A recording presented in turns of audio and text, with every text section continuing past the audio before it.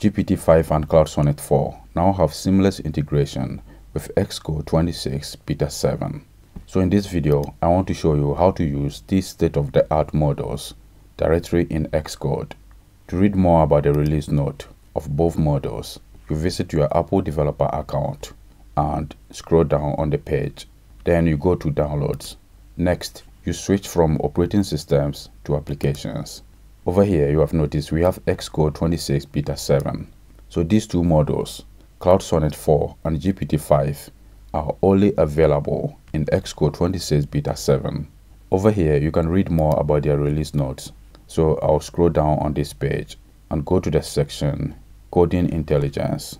So when using Xcode 26 Beta 7, you can sign in to your cloud account to use Claude Sonnet 4.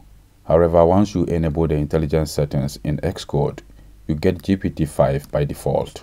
There is also a model switcher for ChatGPT in Xcode. So you can select to work with GPT 4.1 or GPT-5.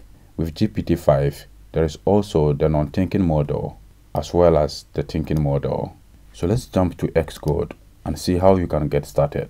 From the top left, the next button to the right of the project navigator is the coding assistant. So once you click that, it opens this panel. You have noticed here we have GPT-5 by default. If you're using the coding assistant for the first time, you need to go to the Xcode settings to set it up. So once you come to settings, you navigate to intelligence.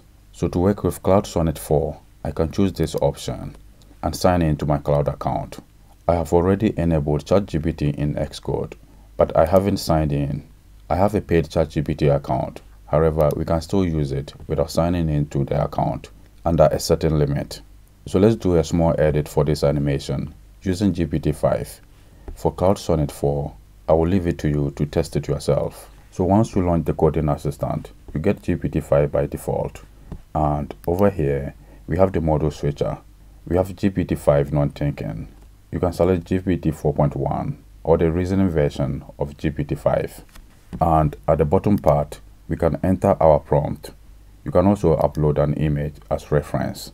The button you see here allows you to set your project and add a context. And the one on the right is for auto apply.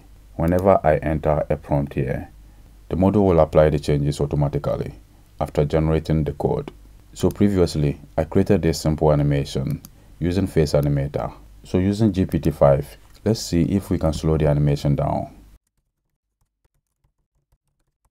So I'll press the return key to send the prompt. So we have an error. Once we click the error, there's an option to generate fix for issues. There is one error still remaining, so let's fix it in the same way.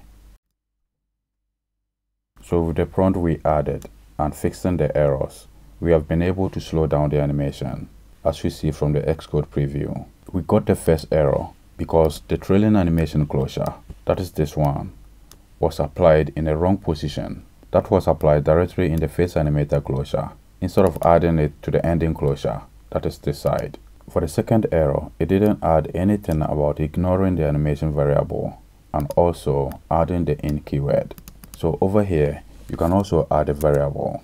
For example, I use this unlock variable for the face animation. So we can add the same variable here. So that works in the same way after adding the same variable. This makes it more readable. So this is how you can get started with GPT-5 and Claude Sonnet 4 directly in Xcode 26 Beta 7.